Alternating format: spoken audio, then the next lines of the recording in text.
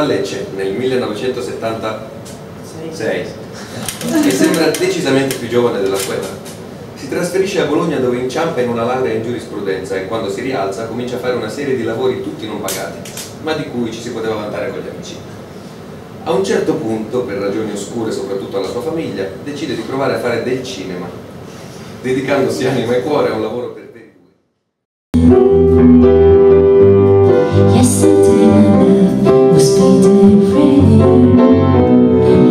Io mi chiamo Francesco Gungui, sono un autore e un editor della Mondadori e poi vi racconterò qualcosa di più perché mi prendo la responsabilità di aver detto qualche mese fa, di aver letto i primi capitoli e di aver detto vai, questo libro lo dobbiamo troppo pubblicare.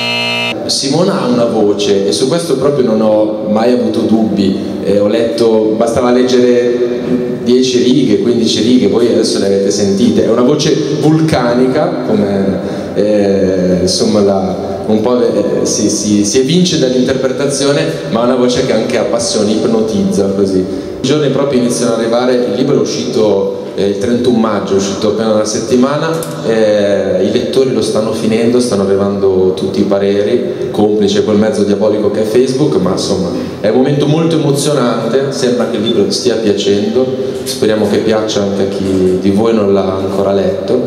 Ora, durante le presentazioni spesso si dice cosa faccio, racconto la storia, non racconto la storia, facciamo delle domande.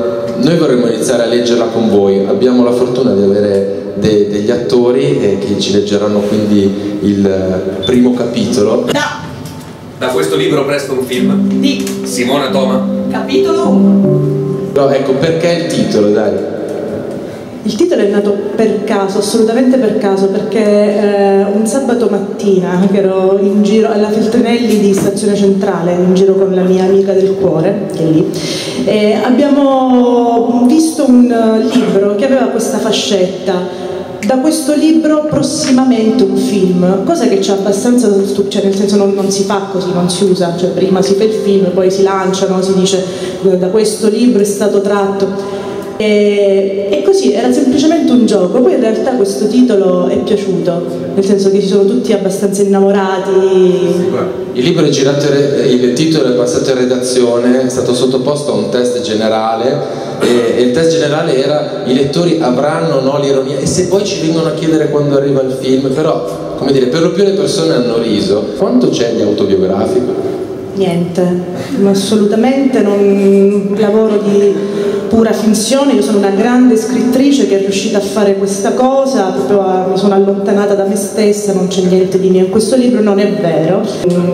Filippo e Federico sono i due protagonisti maschili del libro. Allora, sentite quanto è carina. Filippo è l'uomo di cui è il prototipo degli uomini di cui normalmente io mi innamoro, invece Federico è il prototipo degli uomini che normalmente si innamorano di me. Bella, cioè ho creato questa...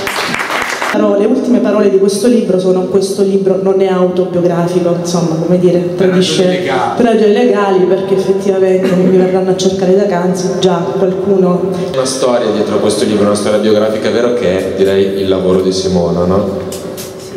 Come si arriva dal tuo lavoro al libro? Se è una domanda normale.